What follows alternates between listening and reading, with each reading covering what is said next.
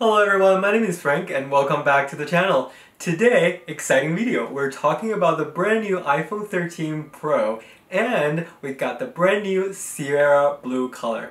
It's been about a week since the release and I've been trying all the new features out and I'm liking it so far. So today I'm going to share with you some of my initial thoughts after about a week of initial usage. This is the new color.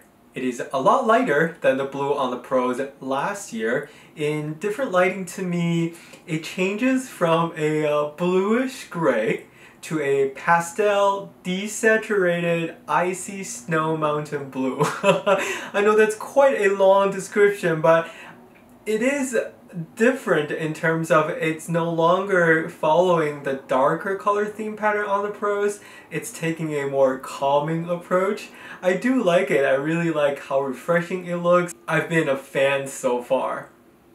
Let's start with the box. The box itself, since it no longer includes the power brick in the box beginning last year, it is very slim. If you are coming from a 2-year or more upgrade cycle, make sure you remember to pick up a USB charging brick when you bring your new phone home. In the box, we have the trusty USB-C to Lightning cable as well as some paperwork. The first thing I noticed was the gigantic new cameras. This year all 3 of the cameras got pretty significant upgrades and we will certainly be talking about them later in the video. When you pick up the phone, it does feel heavier. This year there are new bigger batteries which contributed to a lot of the weight increase of the Pros, and at the same time, if you are coming from a phone that's more than 2 years, pay attention to the corners. The design is matching the current iPad Pro lineups. They are using the sharper edges around the corners. It's no longer the rounded corner design. It looks slick. It looks very slick. I really like it, but it does feel different when you're holding it in your hand. It does take a little bit of a getting used to.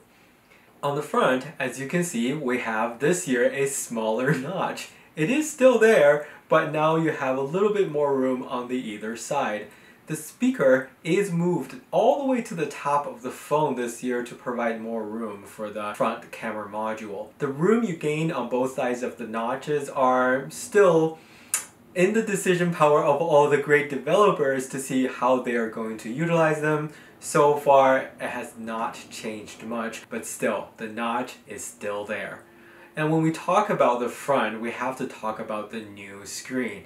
This year, the Pros are finally getting the 120Hz refresh rates. And I know this is not new, but Apple did a good job integrating the technology to take the most advantage of the screen and be efficient. The screen itself can change from 10 Hz to 120 Hz and adapts to the movement and or the content that's shown on the screen. As needed, if there's scrolling, for example, the screen itself will refresh faster to create a smoother transition. If there's not a lot of movement, the screen can reduce to 10 Hz refresh rates. That means that when you need the performance, it is there, and it will also try to find opportunities to be more efficient. And this year, the peak screen brightness has also gone up. So when you're viewing HDR content, or if you're just simply using it outdoors, they become much more clear to see and a little bit easier on your eyes. I know this 120Hz refresh rate is not groundbreaking or news in the world of mobile phones, and it has existed on iPad Pros for a while now. I've been okay actually with the screen that's on the existing iPhones, and I've always treated this as one of those nice to have features but not have to have features on a phone. But also at the same time, this is one of those little things that when you see it, when you get used to it, you cannot unsee it. Everything is so smooth. The text stays sharp when I'm scrolling. Images do not get blurry when I'm scrolling back and forth. And as I was testing and comparing the newer features of the phones, especially with the current existing 12 lineup, this became increasingly obvious. Certainly having that smooth and sharp refresh rates is a welcoming change. And now that I have it, it is getting really difficult to go without it. Alright, next, let's talk about the cameras. The cameras are the most exciting upgrade that I've been looking for this year, and I'd like to share with you some of my initial thoughts. As a self-pronounced photographer, I toggle between my DSLR and phones for day-to-day use. And over the past few years, I noticed that more and more of the photos that I share are from my phones. So the quality of this camera have gotten so incredibly good with both the hardware enhancements and software improvements, and there's simply no match for the portability and convenience of just having a handheld device like this. Take the phone out of your pocket, aim, and you got a great looking photo. I am putting together a longer video just about the photography and videography capabilities of the new iPhone this year, so make sure to subscribe to the channel and keep an eye out for that release. Here, I'm going to share with you some initial thoughts of the new cameras on the iPhone 13 Pros, where all three of the lenses got their own upgrades. On the main camera, there's the bigger aperture, allowing in more light essentially to enhance the performance in everyday capture and as well as in lower light settings. It allows a quicker capture to eliminate the unsteadiness or the shakiness a lot of us have when we're using our phones. It creates a cleaner and sharper image. The ultrawide has also gotten an interesting upgrade. This year you get the ability to take macro shots with this lens, and it automatically switches to the ultrawide as the phone gets closer to the object. I really think that's a very convenient feature. The photos are very sharp and it opens a whole new world of photographic possibilities. But also at the same time, the switching between the regular and the macro lenses seems to be an automatic thing that's controlled by the phone.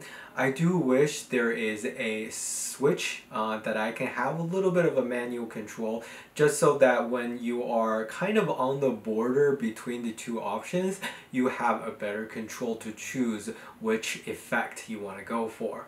But still convenient nonetheless. Telephoto lens this year has also been modified, changing from 2x or 2.5x zoom to the 3x zoom. To me, it is a change of perspective. It is really difficult to say whether this is better or worse. I know a lot of my photographer friends do love taking portrait with similar range lenses so that they can take advantage of that compression effect and the beautiful blurred background. On a phone, it just, like I said, a change of perspective. During day-to-day use, having an optical zoom farther does give you the ability to see farther away, but also at the same time, if you are in a cramped environment and you can't really back up any further, having that longer lens can be a little challenging.